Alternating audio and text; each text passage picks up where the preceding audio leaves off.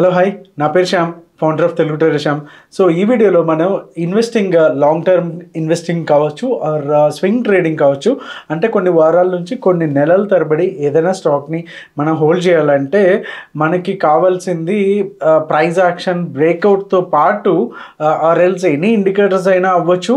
దాంతోపాటు మనం volume analysis చేస్తే కనుక మనకి మంచి ఫ్రెండ్ లాగా యూజ్ అవుతుంది. దీనివల్ల 3 యూజెస్ అయితే ఉంటాయి. సో ఫస్ట్ యూజ్ ఏంటంటే ఎప్పుడైనా సరే మంచి సపోర్ట్ అండ్ రెసిస్టెన్స్ లెవెల్స్ దగ్గర ఆ పలానా స్టాక్ కావచ్చు ఆర్ ఇండెక్స్ కావచ్చు, ఒకవేళ అక్కడ నుంచి బ్రేక్అవుట్ అయ్యి పైకి వెళ్తుందా లేకపోతే అక్కడ నుంచి రివర్సల్ అవుతుందా అనేది మనం వాల్యూమ్ అనాలిసిస్తో ఈజీగా తెలుసుకోవచ్చు. అండ్ ఇంకొకటి ఫేక్ బ్రేక్అవుట్స్ బ్రేక్ డౌన్స్ ఏవైతే ఉన్నాయో వాటిని మనం అవాయిడ్ చేసేలాగా చూడొచ్చు. సో వీటి వల్ల ఈ యూజెస్ అయితే ఉంటాయి. సో వీటి గురించి ఇంకా చాలా ఎగ్జాంపుల్స్తో పాటు మనం చూద్దాము. ఇంకా వాల్యూమ్ అనాలిసిస్ ఎలా చేసుకోవాలనేది మనం ఈ వీడియోలో చూసేద్దాం. So before we are going ahead, like button అయితే స్మాష్ చేయడం మర్చిపోవద్దు. So let's get into the video.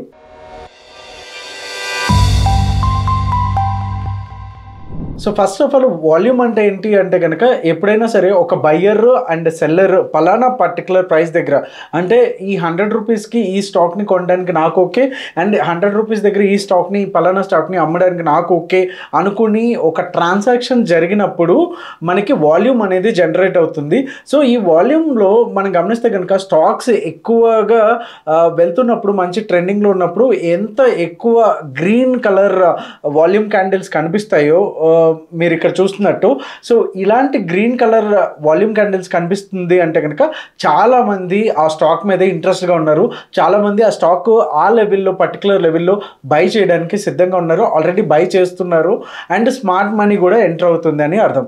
అలాగే ఒక స్టాక్ ఒక రేంజ్కి వెళ్ళిన తర్వాత అక్కడ నుంచి మళ్ళీ రెడ్ క్యాండిల్ వేసుకుని యూటర్న్ తీసుకుంటున్నప్పుడు గనక రెడ్ క్యాండిల్ వస్తుంటే కనుక దాన్ని మనం ఎలా అర్థం చేసుకోవాలంటే ఆ స్టాక్ నుంచి చాలామంది బయటికి వచ్చేయడానికి ఎక్కువ ఆసక్తి చూపిస్తున్నారు. సో ఆ స్టాక్లో బయింగ్ ఇంట్రెస్ట్ అనేది చాలా తక్కువ ఉంది. సో అందుకని మనకి రెడ్ క్యాండిల్ అయితే ఫామ్ అవుతుంది.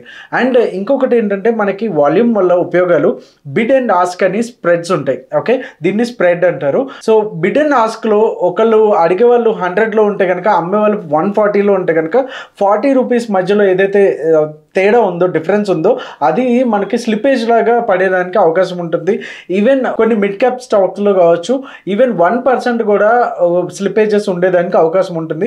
సో అలాంటి స్టాక్స్లో కనుక మనం ట్రాన్సాక్షన్ చేసినప్పుడు ఇమీడియట్గా మనం బై చేసినప్పుడు 1% స్లిపేజ్ అంటే 1% లాస్గానే మనం పరిగణించుకోవాల్సి వస్తుంది.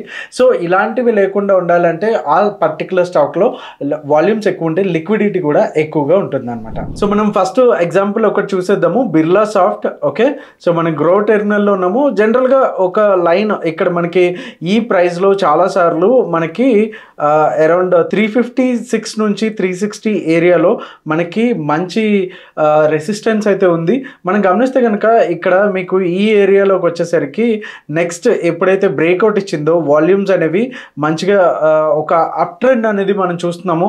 వాల్యూమ్స్లో కూడా రెగ్యులర్గా ఉండే వాల్యూమ్స్ ఈ లెవెల్లో ఉంటే కనుక దానికి బ్రేక్అవుట్ ఇచ్చుకొని మంచి వాల్యూమ్స్ అయితే జనరేట్ అవుతున్నాయి. సో అప్పటి నుంచి తర్వాత స్టాక్ ఎలా పర్ఫామ్ చేసింది అనేది మనం ఇక్కడ చూడొచ్చు. 300 లెవెల్ నుంచి 600 లెవెల్ దాకా వెళ్ళింది.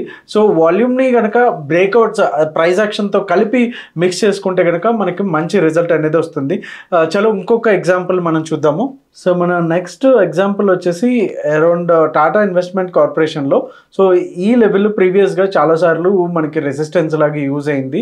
ఎప్పుడైతే మనకి బ్రేక్అవుట్ ఇచ్చిందో మీరు గమనిస్తే కనుక ఇక్కడ ఫస్ట్ బ్రేక్అవుట్ ఇచ్చినప్పుడు క్యాండిల్స్ మన వాల్యూమ్ క్యాండిల్స్ గమనిస్తే కనుక చాలా లోగా చాలా తక్కువగా ఉన్నాయి. ఎప్పుడైతే మనకి సాలిడ్ మూమెంట్ వస్తుందని తెలిసిందో అప్పుడు ఈ మనం వాల్యూమ్స్ యొక్క బ్రేక్అవుట్ అయితే మనం గమనించుకోవచ్చు. సో వాల్యూమ్స్ అనేది కంటిన్యూగా రేజ్ అనేది ఇచ్చింది అండ్ 257 నుంచి కంటిన్యూస్గా 4500 వరకు కూడా మనకి మంచి ర్యాలీ ఇచ్చింది. సో ఇక్కడ వాల్యూమ్స్ని మనం గమనిస్తే let me Zoom out. So క్లియర్గా మనకు అర్థమవుతుంది ఎంత తక్కువ వాల్యూమ్స్ ఉన్నాయి. ఒకేసారి ఈ బ్రేక్అవుట్ దగ్గరికి వచ్చేసరికి ఈ క్యాండిల్ నుంచి ఈ బ్రేక్అవుట్తో పాటు ఈ వాల్యూమ్ బ్రేక్అవుట్ కూడా మంచిగా సపోర్ట్ చేసింది. సో ఆబ్వియస్లీ స్టాప్ లాస్ వచ్చేసి ప్రీవియస్ స్వింగ్ లో పెట్టుకుంటే కనుక మనకి మంచి మూమెంటంని అయితే క్యాచ్ చేయడానికి అయితే ఉంటుంది. సో ఇంకొకటి ఇప్పుడు సపోర్ట్ సపోర్ట్ లెవెల్ దగ్గర అలాగే రెసిస్టెన్స్ దగ్గర రివర్సల్ అవుతుందా పలానా స్టాకు, లేదా ఒకవేళ దాని కంటిన్యూషన్ ర్యాలీ అవుతుందా అనేది మనం ఒకసారి వాల్యూమ్తో కంపేర్ చేసినప్పుడు ఎలా అవుతుంది అనేది ఒకసారి చూద్దాం. సో ఇప్పుడు మనం యాక్సిస్ బ్యాంక్లో ఉన్నాము. మనం గమనిస్తే కనుక మంచి రెసిస్టెన్స్ తీసుకుంటా ఉంది యాక్సిస్ బ్యాంక్. 2 times తీసుకుంది 812 లెవెల్లో. నెక్స్ట్ టైము మనకు ఒక doji kind of a candle వచ్చింది. బట్ ఇక్కడ గమనిస్తే కనుక ఎవరైతే మనకి బ్రేక్అవుట్ అవుతుందని ఎంటర్ అయ్యారో వాళ్ళకి నెక్స్ట్ డే కంటిన్యూగా కింద పడడం జరిగింది. అండ్ వాల్యూమ్స్ కూడా గమనిస్తే సేమ్ ఒకటే లెవెల్లో ఉన్నాయి. అండ్ తర్వాత డే నుంచి కూడా కంప్లీట్గా రెడ్ క్యాండిల్స్ కనిపిస్తూ ఉన్నాయి. సో సెల్లర్స్ చాలా వరకు యాక్టివ్గా ఉన్నారని తెలుస్తుంది. సో ఇలాంటి పరిస్థితుల్లో సపోర్ట్ దగ్గరికి వచ్చినప్పుడు దాని రివర్సల్ వస్తుందా లేకపోతే కంటిన్యూషన్ అవుతుందా అనేది ఇక్కడ అదే సేమ్ గ్రీన్ వాల్యూమ్స్ ఎక్కువగా ఉంటే కనుక మనం బైక్ అయితే వెళ్ళొచ్చు. బట్ ఇక్కడ బైక్ వెళ్ళడానికి ఛాన్స్ లేదు. క్లియర్గా వాల్యూమ్స్ అనేవి రెడ్లోకి కన్వర్ట్ అయిపోయినాయి. సో క్లియర్గా అక్కడ చెప్తుంది మాకు బయర్స్ ఇంట్రెస్ట్ లేరు. సో ఈ స్టాక్ అనేది రెసిస్టెన్స్ ఫేస్ చేసుకుని కిందకి రావడానికి ఛాన్స్ ఉందండి. నెక్స్ట్ అదే సిచ్యువేషన్లో నెక్స్ట్ కనుక మనం గమనిస్తే కనుక వాల్యూమ్స్ అనేవి నెక్స్ట్ రివర్సల్ దగ్గర నుంచి మంచి వాల్యూమ్స్ ఇచ్చాయి, పికప్ అవుతూ ఉన్నాయి. నెక్స్ట్ ఈ తర్వాత ఎప్పుడైతే ఈ బ్రేక్అవుట్ ఇచ్చిన తర్వాత కంప్లీట్గా ఒక గ్యాప్ అప్ ఓపెన్ అయ్యి తర్వాత నుంచి ర్యాలీ అనేది కంటిన్యూషన్గా 971 వరకు అయితే వెళ్ళడం జరిగింది. సో ఇది ఒక మంచి ఎగ్జాంపుల్ సపోర్ట్ అండ్ రెసిస్టెన్స్ దగ్గర వాల్యూమ్స్ని ఎలా అనలైజ్ చేసుకోవాలి అనేది. చలో ఇంకొక ఎగ్జాంపుల్ చూద్దాం. సో ఇంకొక నెక్స్ట్ స్టాక్ చూసుకుంటే కనుక అతుల్. ఇది వచ్చేసరికి చాలా వరకు మనకి న్యూస్లో ఈ మధ్య కనిపిస్తూ ఉంది. సో ఇది మంచి సపోర్ట్ ఏరియా. సో ఇక్కడ నుంచి వచ్చినప్పుడు 1 and 2nd time and 3rd time కూడా మంచి పుల్ బ్యాక్స్ అయితే తీసుకుంటా ఉంది. ఇక్కడ నుంచి బౌన్స్ అయితే అవుతా ఉంది. సో మరి ఈ టైంలో మనం ఇక్కడ నుంచి బౌన్స్ అవ్వచ్చా అనేది మనకి క్లియర్గా ఇక్కడ గ్రీన్ అనేది లేదు, ఎక్కడ కూడా గ్రీన్ వాల్యూమ్స్ అనేవి లేవు. సో ఇట్ సెయింగ్ దట్ కంటిన్యూస్గా ఈ స్టాక్ సెల్లింగ్ ప్రెషర్ని ఎదుర్కొంటుంది. సో ఇంకా డౌన్ వచ్చేదానికి ఛాన్స్ ఉంది అనేసి మనకి ఈ వాల్యూమ్స్ని బట్టి అయితే అర్థమవుతుంది. అండ్ ఇక్కడికి వచ్చేసరికి గమనిస్తే మీరు ఈ సెకండ్ క్యాండిల్ తర్వాత చూస్తే కనుక వాల్యూమ్స్ అనేవి కంటిన్యూస్గా మనకి రేజ్ అవుతూ ఉన్నాయి. సో ఇది మంచి ఇండికేషన్ మనకి నెక్స్ట్ లెవెల్లో సపోర్ట్ తీసుకుని అది పైకి వెళ్ళింది అని చెప్పుకోవడానికి. ఓకే, సో ఒక సపోర్ట్ చూసాము, రెసిస్టెన్స్ దగ్గర చూసాము.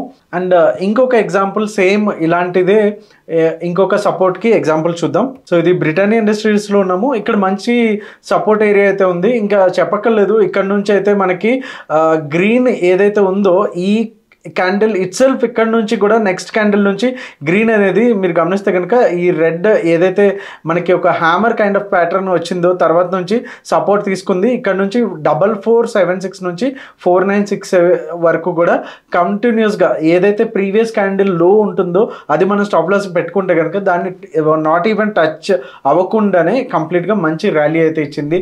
సో చూసారు కదండి, వాల్యూమ్స్ని బట్టి ఇలా అనలైజ్ చేసుకొని ప్రైస్ యాక్షన్తో పాటు సపోర్ట్ అండ్ రెసిస్టెన్స్ దగ్గర కావచ్చు, ఫేక్ బ్రేక్అవుట్సా లేకపోతే రివర్సల్ అవుతున్నాయని మనం ఈజీగా కనిపెట్టవచ్చు.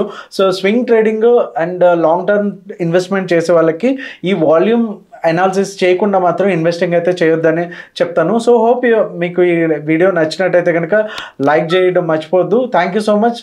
మరిన్ని ఇంట్రెస్టింగ్ వీడియోస్లో నెక్స్ట్ వీడియోస్లో కలుద్దాం. Thank you so much. Me Telugu trader Shyam. జై హింద్.